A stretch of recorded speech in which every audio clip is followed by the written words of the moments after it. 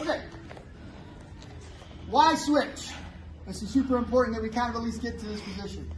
You will see this a lot in kickboxing. A lot in the Muay Thai specifically love this switch, but American kickboxing, karate guys do it. I mean, Taekwondo guys do this. The bottom line is that this leg is always going to, if he's in this stance, this leg is always going to give me the inside of the body, right?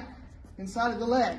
These are great targets. Now, you can still kick to the outside of the leg with the back leg, or to the body, or to the head, but this hand becomes an obstacle for you, okay? So we really want the unprotected front, and that gives us, the best kick for that, for access, is going to be the lead leg.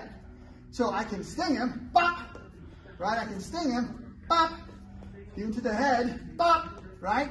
But when you switch, you've changed your stance without him really, it doesn't really appear in his mind as the same as me doing this. When I do this, he knows I'm in the opposite stance, which gives me the power kick, okay?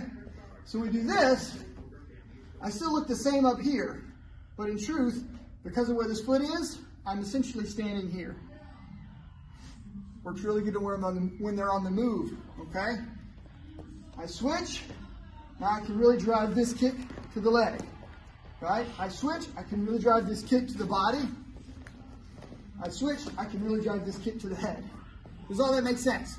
So the reason for the switch is there, okay? But once you hit, you've expended that ammunition, so to speak. If you recover, your power kick is now here unless you want to do that twice. So if I did this, and I had to do it again, right, he's going to see a pattern. So I'm going to hit him the first time here, shift, and now I'm going to hit him from the opposite side. So he's going to go boom, boom, one from the right, one from the left. Give it a partner, work the left.